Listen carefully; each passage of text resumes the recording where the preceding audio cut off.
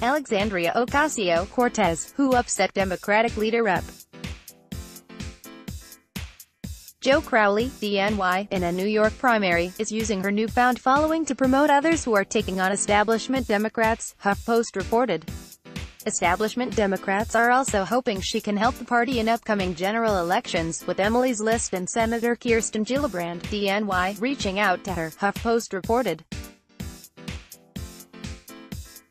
Ocasio-Cortez has supported Democratic candidates including Michigan gubernatorial candidate Abdullah El-Sayed, Delaware Senate challenger Kerry Harris, Connie-Ella Ng in Hawaii, Ayanna Pressley in Massachusetts, Brent Welder in Kansas, Cori Bush in Missouri, Chardo Richardson in Florida, Sarah Smith in Washington State, and Lindsey Fagan in Texas. Welder said the endorsement from Ocasio-Cortez led his weekly fundraising to increase from around $17,000 to over $65,000, the report said.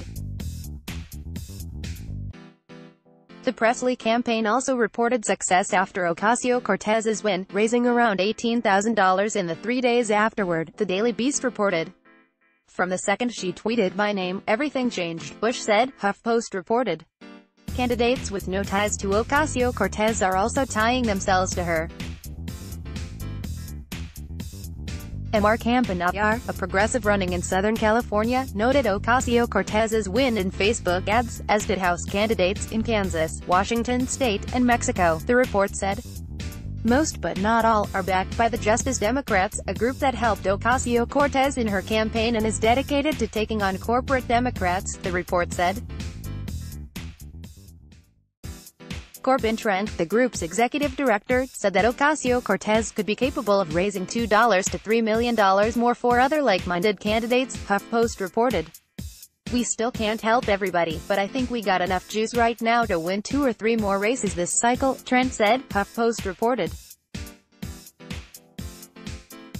Politics Alexandria Ocasio-Cortez, who upset Democratic leader Rep.